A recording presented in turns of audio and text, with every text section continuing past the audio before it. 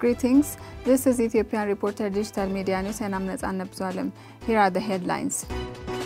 Scarcity of fertilizer supply forces diplomacy. Ethiopia to legally quit coal imports beginning next year. Ermias, Alibaba anticipates e-commerce company to be online in half a year.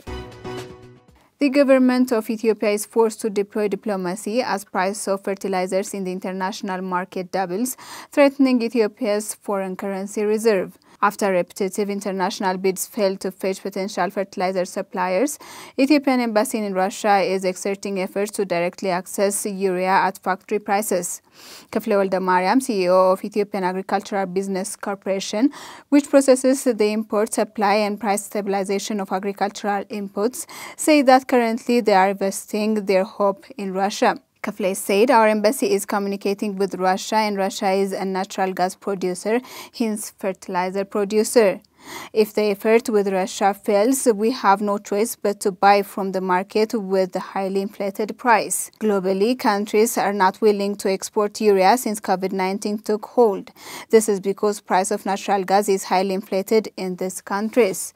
According to the State Minister, Dr. Sofia Kasa, the Agriculture Ministry also requested for an additional foreign currency allocation from the central bank to compensate the price hikes. Currently, the Ministry and Corporation are revising farm gate prices of fertilizers to compensate the additional cost of fertilizer in the international market by channeling part of it to the farmers. According to our reporter Ashannafi Indale, the government is also reassessing the fertilizer demand with the possibilities of downsizing the volume.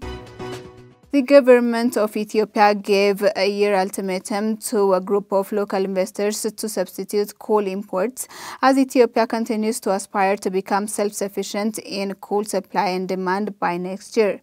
8 local investors embarked on coal washing projects to comb impurities out of local coal and improve its heat value. With 6.1 billion birr in capital and 4.2 million tons of local coal pledged to be washed annually, the 8 investors see no obstacles other than foreign currency to import the coal washing technology soon. Engineer Takala Oma, Minister of Mines, signed agreements with the 8 investors on the 13th of January 2022, and these companies were selected out of a dozen eager companies under the first phase. The government is determined to save the $300 million it spends on importing coal annually.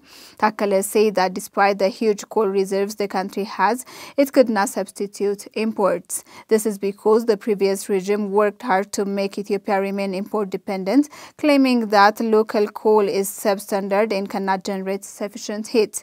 Managers of all the 8 companies say they are already in the process of installing the coal washing machines and pledged to resume production in months' time. Rough estimations indicate that there are close to 250 million tons of coal reserves in major coal belt crossings in Jelga, Jimma, Kamashi and Dauro.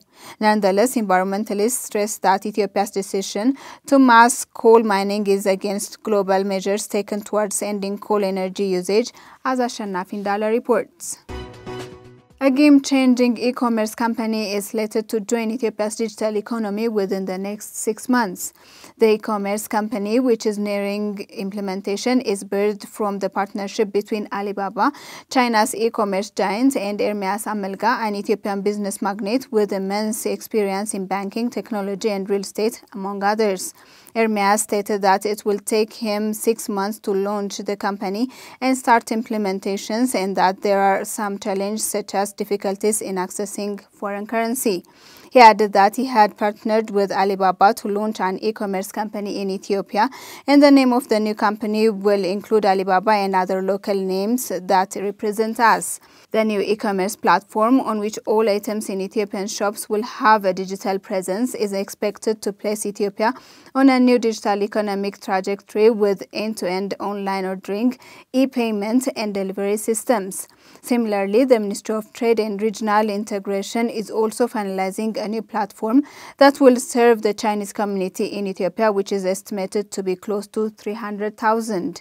The agreements were reached when Jack Ma, Alibaba's founder, visited Ethiopia, as Ashannafi Indale reports. That was all for today. For more information, please visit our website, thereporterethiopian.com. Thank you for watching.